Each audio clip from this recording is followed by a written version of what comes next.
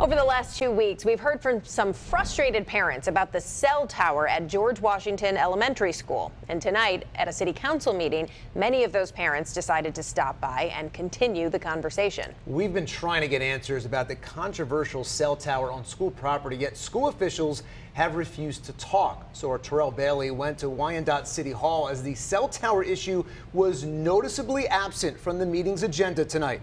He has more from that meeting.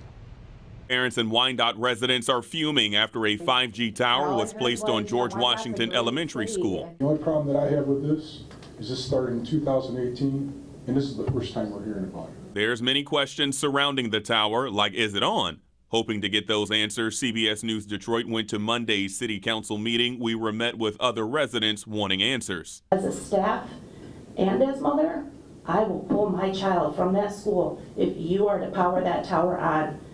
My son has cystic fibrosis. I fight for his life every single day. During the meeting, it was revealed the only way to keep the tower off is if the school board votes to do so. It's the school board that controls this at this point due to their contract, correct?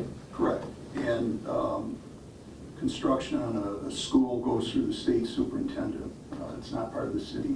The city's attorney says the antenna did meet criteria of state law. If the tower is turned on, parents and residents are threatening to sue. In a situation where parents and guardians are left with more questions than answers, the city's mayor also leaving parents wondering what will happen to the tower. The city does not issue permits. We're not going to sit here and debate and give you the answers that you want, specifically when there's future pending litigation. Best bet is for us to just keep quiet. Reporting in Wayne County, I'm Terrell Bailey for CBS News, Detroit.